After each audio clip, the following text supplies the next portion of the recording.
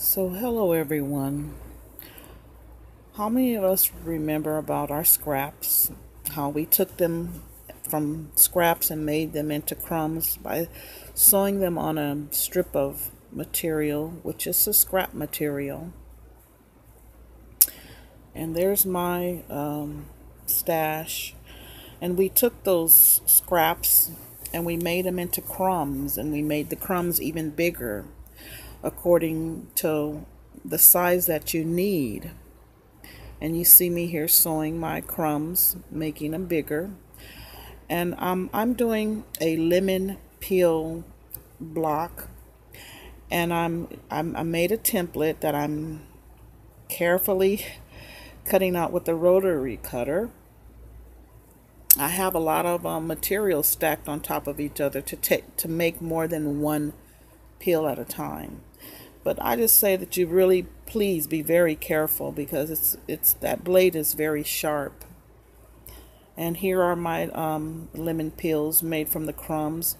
As you can see, the different types of crumbs we got in. We got little splashes of yellow and purple, brown. We've got some stripes, green and white stripes in there, which will make for an interesting lemon peel block.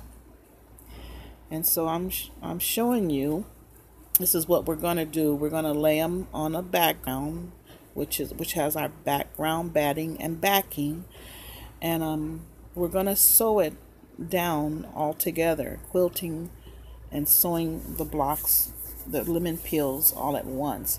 But first, we're going to work on our center portion, and this is a piece of satin, and it has lining on the back. It's a scrap that I had used before, and I'm going to attempt to cut out several circles at once. And it's pretty easy, because you can, as you cut the circle out, you can turn your fabric as you're cutting, and that 2x2 square really helps you to figure out, to make it circular. And if it's not, it's okay. We're not really worried about all that, because this is a scrappy quilt. And now I have strips of my batting, backing, and background material. I just cut 8x8-inch blocks, right? And this is what we're going to mark it with chalk, and we're going to lay out our lemon peels. And as you can see here, I have laid mine out. And so the first try, I tried to do a 1/4 inch stitch around each lemon peel. It looked okay at the beginning, but I sort of thought about the different crumbs that we have, and it has a lot of seams. And I thought that maybe this way would not stand up in the wash, because I had a lot of fraying, and you have a lot of different seam allowances that are cut off in different parts, because we're dealing with crumbs. And so I thought it would not be safe. Here I am attempting to put the circle on, and I decided to go with the blind hem stitch for the inner circular part. And I'm stitching around, and as you can see, I did change machines. This is my Baby Lock, which is an older model of an Elegante 2, and I like it because it has a foot pedal. It'll your foot will go up and down as you put your foot on and off the pedal, so it helps to pivot. You have the needle down.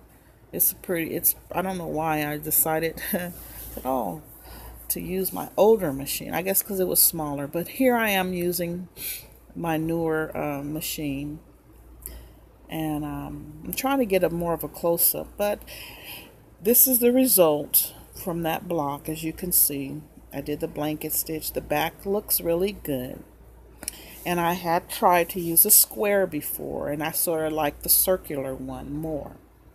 And that's pretty much what I went by. I did not throw those ones away. They are in the quilt.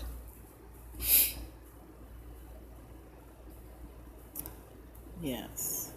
And so this is the other way, which is the blind hem stitch. This is the way that I decided to do all the blocks.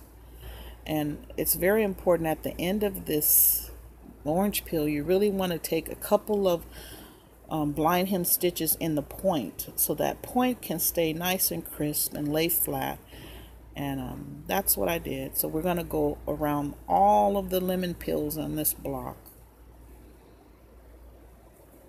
And I have a 1.5 stitch length, and my width is a 5.0. And I'm using the pencil so that I won't get any tucks or puckers, to keep it flat down.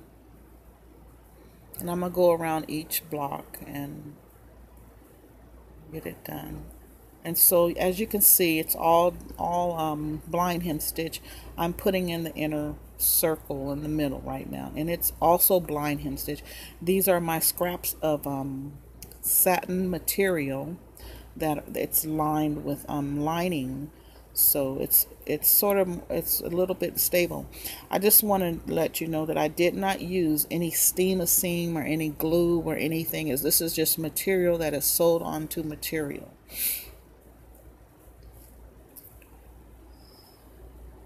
Yes, and we're going to go around the circle with the blind hem stitch, and can't wait to see the results. I think all of the blocks are gorgeous. I love the different crumbs of color. Isn't that beautiful? Isn't that gorgeous? All scraps. I believe I did run out of black material, but I used most of my scraps.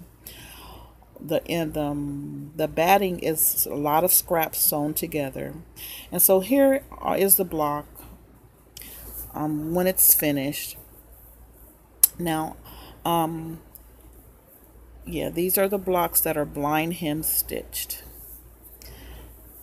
They look really nice, and not all of them are even, and I believe that makes it more interesting.